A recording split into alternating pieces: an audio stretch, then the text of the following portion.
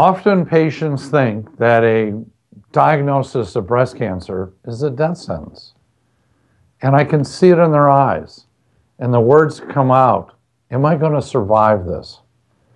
Well, as I've shared before, breast cancer is a huge galaxy of diseases, multiple different kinds of diseases, from the earliest in situ or small invasive cancers way up to much more aggressive and frankly very, very dangerous cancers.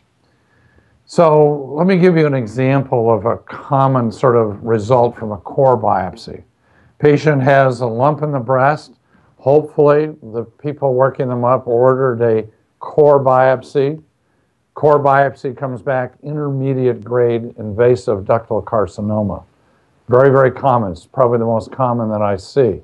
Remember now, there are 3 grades: low grade, intermediate grade, and high grade. So an intermediate grade invasive ductal carcinoma is a very, very common diagnosis.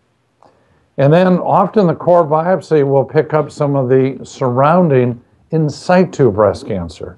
Remember, the cancer has to originate inside the ductal system first as an in situ breast cancer, and then grows out through the walls of the ducts and invades the surrounding tissue and becomes invasive at that point. So often the core biopsy results will say, let's say as an example, surrounding intermediate or high grade in situ breast cancer. And poor patients come in with these reports in their hands that the primary care doctor has given them just like a deer in the headlights, thinking, oh my gosh, am I going to die? Am I going to survive? Is this serious? And all the questions that come with it. So as you've heard me say multiple times, this is why this is a multidisciplinary team approach.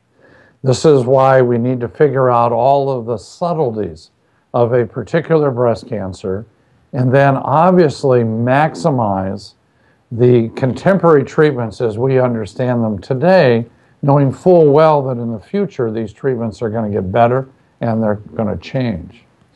I often have patients coming in, already have been on the internet, all over the internet, looking up the survival of stage 1 breast cancer or stage 3 breast cancer or things of that sort. There's something real important I got to remind you of. So those numbers, whether it's 90% at 5 years, 90-something% at 5 years for stage 1, down to maybe, 65% for stage 3. Those are historical numbers. Those are looking backwards at what happened to people treated years ago with the therapies that we understood them then. And yes, the higher the stage of the cancer, there is going to be lower survivability.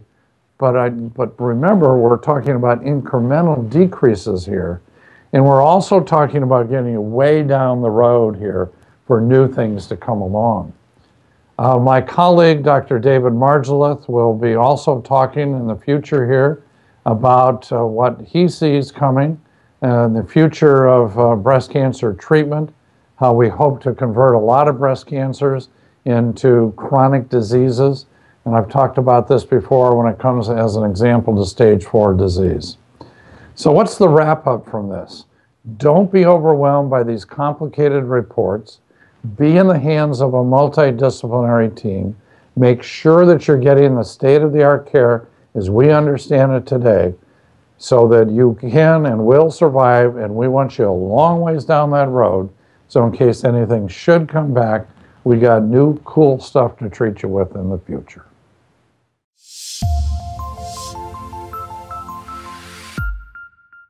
Do you know that not every breast cancer patient needs chemotherapy? Now there's a way to decide if chemotherapy will benefit you based on the unique biology of your tumor. To learn more about the Oncotype DX test and how to discuss it with your doctor, click this button.